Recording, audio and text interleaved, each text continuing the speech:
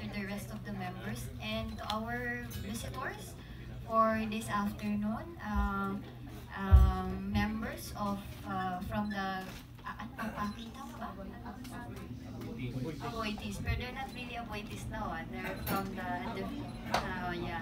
So anyway, maray na hapon po, ma'am, sir. I am board member, Attorney Melissa Abadesa po of the 2nd District of Albay.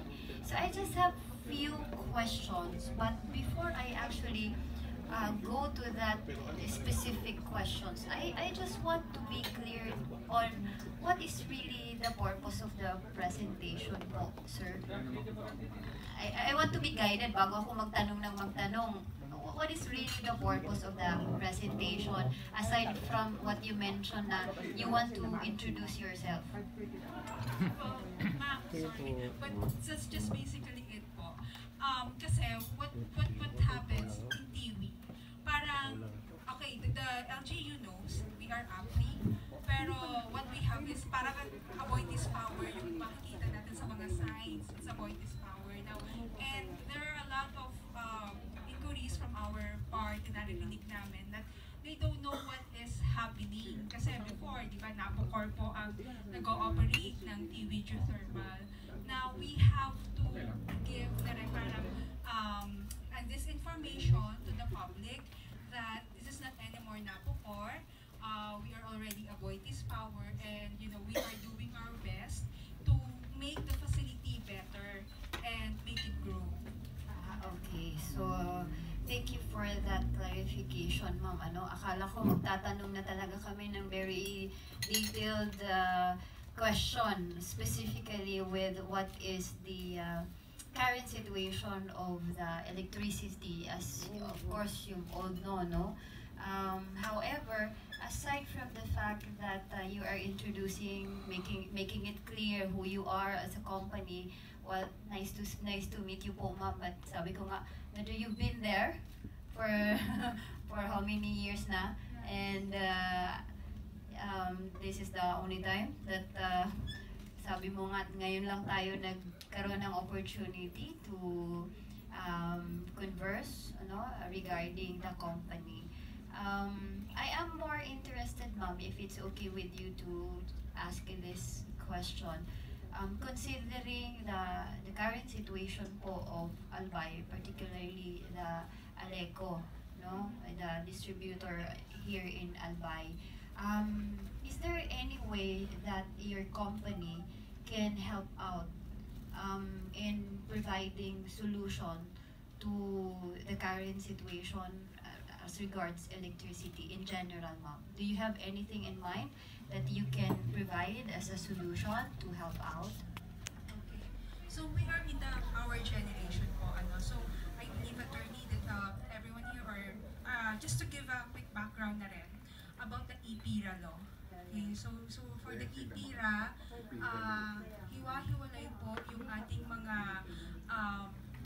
units when it comes to electricity. So we have the generation, we have the transmission, and the distribution, and then last part is the consumers. So on our end, the government is mandating us to supply a reliable and safe amount of electricity to the grid, for which Sergio has always been pressured to do. Kasi meron silang maintain po na megawatts na kailangang isupply sa grid. Ngayon, here in Albay, ako, nakikita ko ma'am yung problema nyo because Joyce and Al, sometimes they are working from home, and during meetings, nawawala talaga sila. And brown out, biglang magpa-brown out, and the brown out is lasting for quite a long time.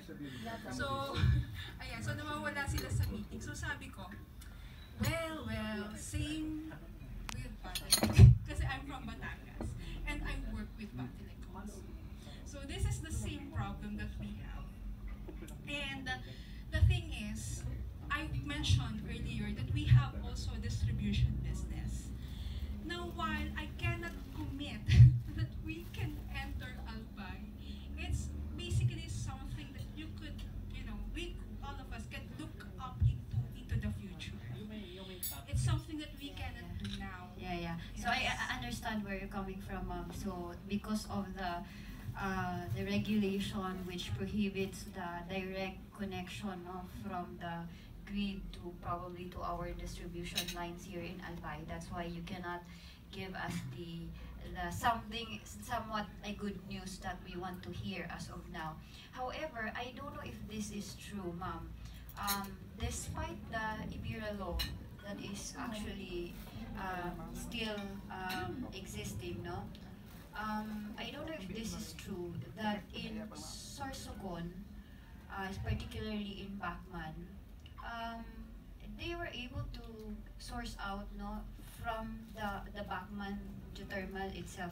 So I don't know if this is true, if this is 100% or 50%, but some are saying na meron pong nakakakuha yung suray ko, di ba, ama, no?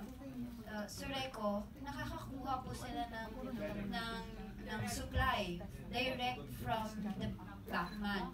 So how is it, sabi ko, possible if kung meron talaga tayong EPIRA law, how is it possible? How is it true that Sorsogon is able to get from Soreco at hindi natin kayang gawin? So yun lang yung iniisip namin even before pa na why not, aside from the fact of we are been before asking for the amendment of the EPIRA law to allow a direct line, kumbaga, kukuha kami directly from the geothermal where this is located. Like in Albay, kung pwede sana sa Tuwi, pwede na kami makakuha.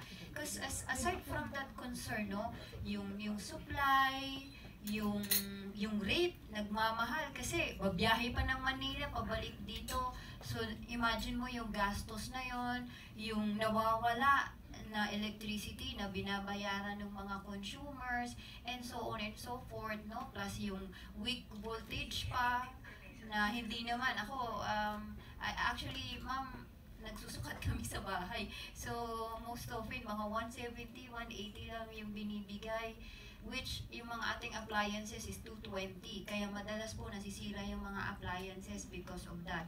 So, I am interested to know if that would be possible, or kung paano, or if there are places na who do that kind of agreement or arrangement with their local geothermals, no? Kasi I don't think na it should stop from there. Nandito yung electricity, nagbibigay kami sa buong Pilipinas, pero ang problema namin dito sa Albay, hindi namin masolusyonan. Yung source of electricity, kulang yung supply at ang baba pa ng voltage.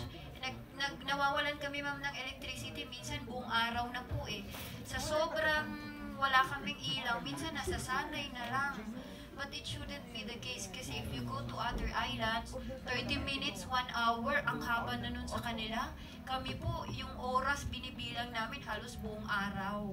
So, parang ano naman po, kaya tinatawag po namin ang Committee on Energy sa Sangguniang Panlalawigan na to look into but seriously, is there anything that we can do about it, or if you have some information or knowledge na how we can go about it?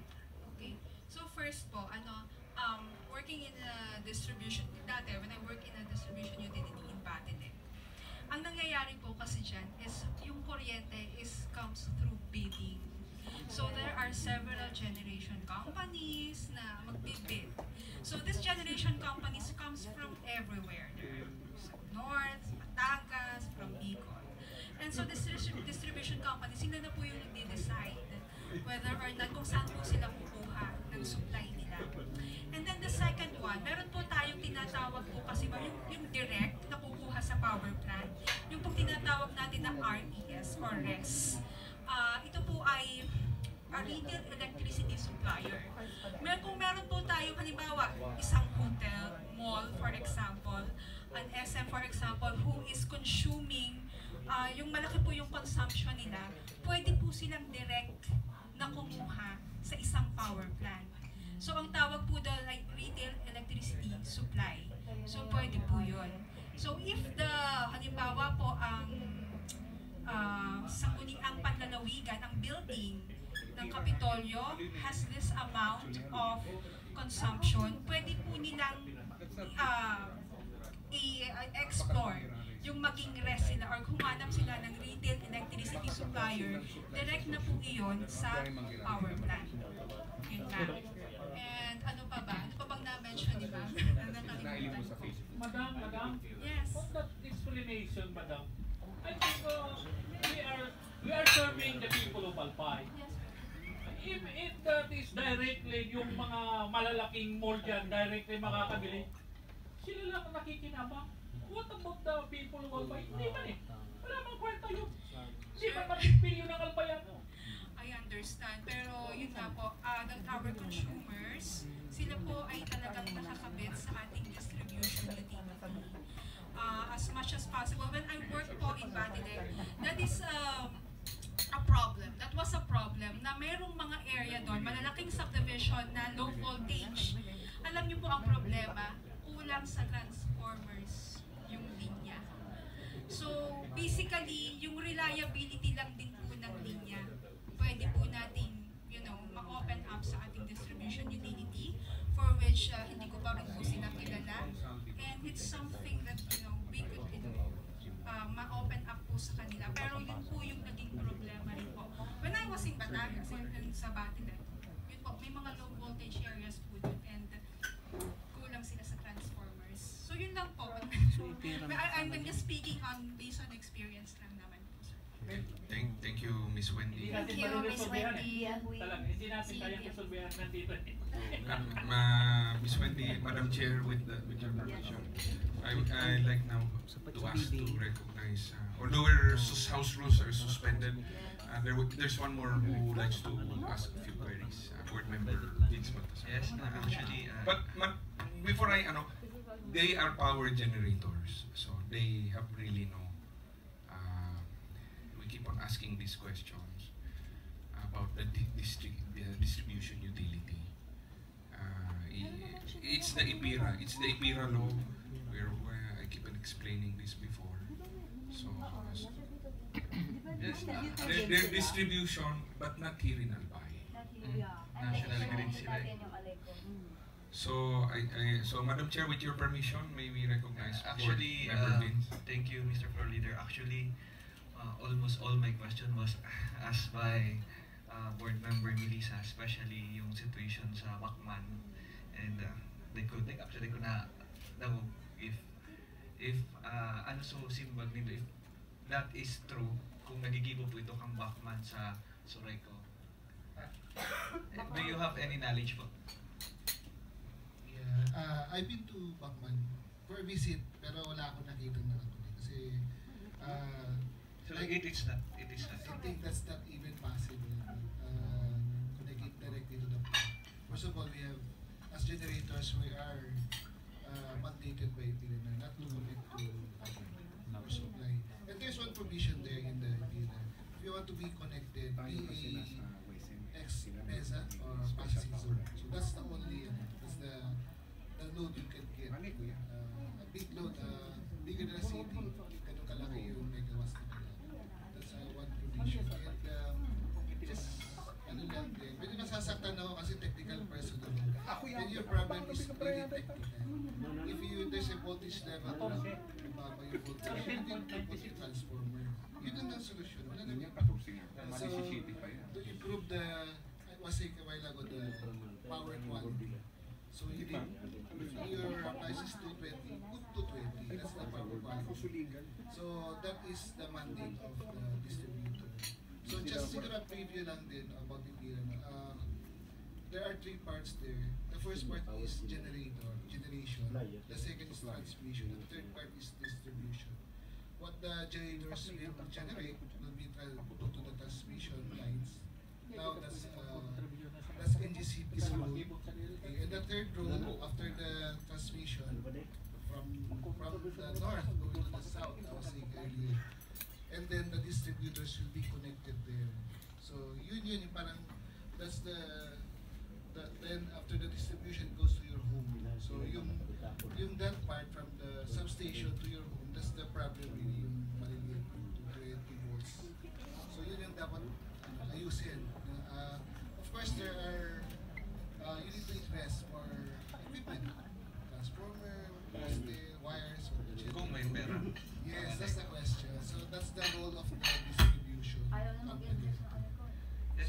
For us, we have also, just to add to, we have the ER 154 interested. We could also, we also contributing as a part from our generated or our collectibles, our income is being mandated to be put in the improvement of the electric power. But that's not enough. So we need to help also those communities without power. So kailangan natin extend ang power to them. Actually, before the former administration, we already met some bosses of appointees before. And it's quite sad na narinig ko si Ma'am Weng. Hinihintay mo Madam Weng mag-expire yung alay ko. It's sad to hear that. Actually, I'm hoping that appointees is here to help not only do business but help the situation of Albay. My second question is, do you bid po sa pag-sell ng kuryente? Pumapasok po, nagpa-participate po ba kayo sa alay ko? Sorry, hindi po, no? There's what we call WESEL, no? Wholesale Electricity Spot Market. That's WESEL. So whole of our power generated from our plants goes directly to WESEL. So we sell it directly on WESEL. We sell it Stock market. So that's wholesale electricity spot market. So we sell all those power plants. And then from then on, they will manage yung distribution. Yeah, regarding that stock market, actually, only a percentage of Aleco is buying sa San Miguel. But mostly of the power will be bought in the stock market. Kaya medyo nagmamahal. Tama po ba? Paano po nakakapasok yung San Miguel? Yung appointees hindi? Those are yung when you were saying a while ago, that may structure yung retail spot. I'm just asking, bakit yung appointees hindi nakakapasok? Because actually, sir, I'm concerned. You're doing business here in Albay. And we are also hoping, because andito yung planta nyo, and I hope na pumasok din kayo sa Aleco with a lesser price and a higher voltage. Pwedeng ibenta sa Aleco. Kasi kung hihintayin po natin matapos ang franchise ng Aleco, ilang taon po yan, it will, Albayanos suffer that ayaw na po natin maghintay ng sobrang tagal. Huwag na natin hintayin yung Aleco, mag-expire. If it is possible na makapasok din yung appointees, and they can also sell some power para po mabawasan natin yung kulang na binibili sa spot market. Actually, sir, syempre gusto namin bilhin kami. Yeah, I know, but you're here in the leaders of Albay. We will not wait for that mag-expire yung Aleco. It's not reasonable for me po, Ma'am Weng, and it's quite insulting because it's a people's cooperative. Yes, yes sir, yes sir. Ang sa akin po, what we want, yung kasi yung franchise agreement ni Cuba ni Aleco, we're not actually waiting for that. No? Kasi kami naman po, nasa power generation po talaga kami. When it comes to the selling, iba pa rin pong business unit namin yung nag-handle nun. So, what we basically do is to make electricity. Now, yun pong nabanggit po ninyo, paano na po nakuha ni Aleco kay San Miguel and all, and then the wholesale spot electricity market. Ang ano po kasi doon, sir, is, di ba may bidding? May bidding po tayo. So, siguro po mas pinili. Sumali sa bidding? Sumali po kami lagi. Sila po yung, ang nangyayari po dito, ang mga distribution utilities, kung sumusulat sila sa mga power generation companies. Now, we want you to take part in the bidding. We will be buying this amount of megawatts from you. So, once they have a letter from us, our sales team, sila na po yung bahalang makipag-usap kay Aleco for that, and then they will have a bidding. Now, it is different. Meron po tayong mga power plants that is using coal. No? So, ito po yung mga traditional natin. So, kami naman po, renewable. Per hour sa DOE, kailangan daw po ang isang distribution utility ay gumagamit ng at least 10% or 20% kailangan ay renewable. Yun. So, meron pong galing sa coal. Ang marami pong generation natin dito sa Pilipinas galing po sa coal or LNG. So, sila po yung mas mura. Sila yung, although hindi sila ganun ka-environmentally friendly, pero sila po yung mas reliable kasi yung fuel po nito ay readily available. Ang geothermal power plant po, every time na umuulan dyan, medyo mababawasan ng steam. It's not every day that we have steam. So, hindi mo masasabi na makakaya niya.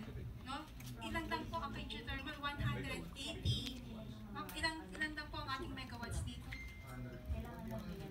120 megawatts. Galing po ako sa isang LNG power plant.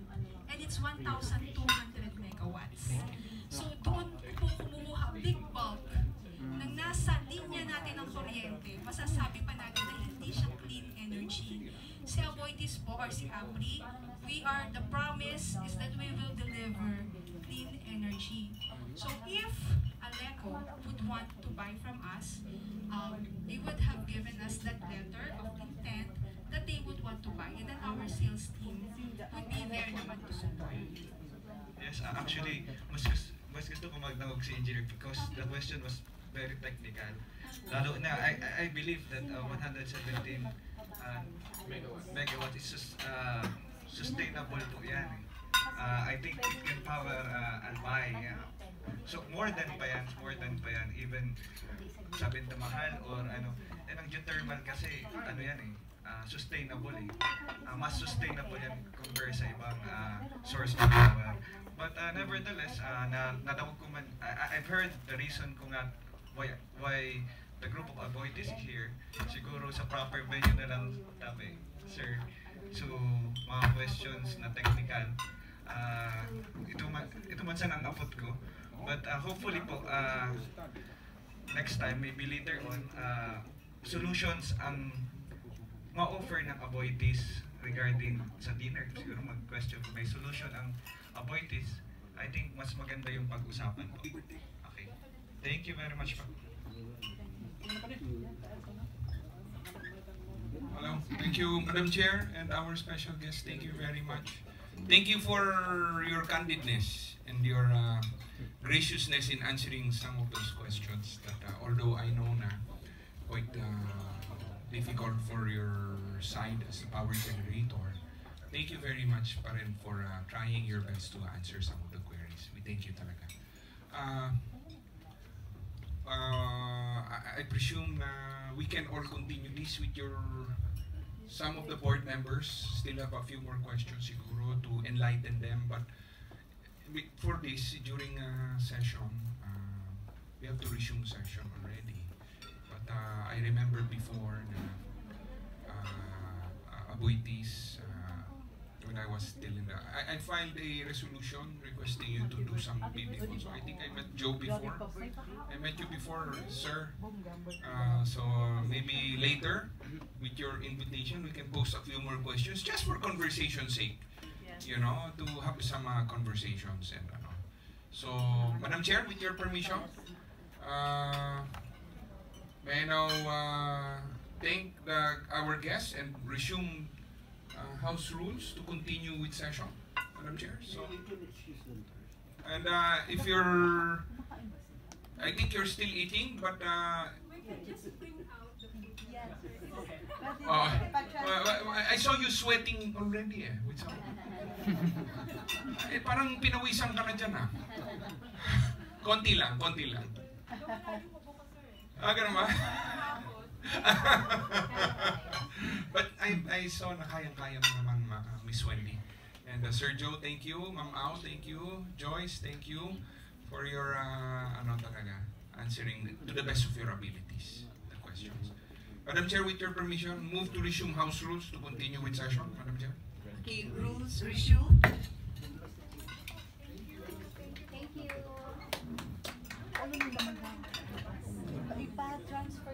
Thank you. May we just request this,